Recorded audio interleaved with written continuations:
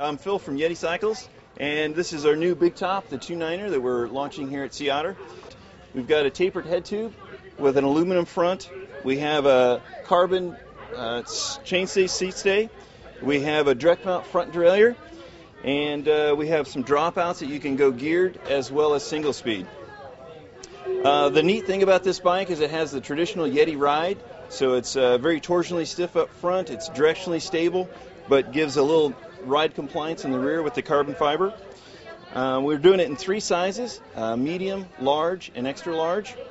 The frame itself runs $1,100. The frame set with a fork, the Fox fork, which is a Fox 15 mil tapered steer RLC fit cartridge. That with a headset runs $1,800, and a complete with a 2x10 runs $2,750. The dropouts on the Big Top enable you to do many different things. You can go single speed or you can go geared by changing these. Plus, with the geared dropout, you can do a regular QR 135 as well as running a 12 mil 142. So many options available there to allow you to do whatever you'd like.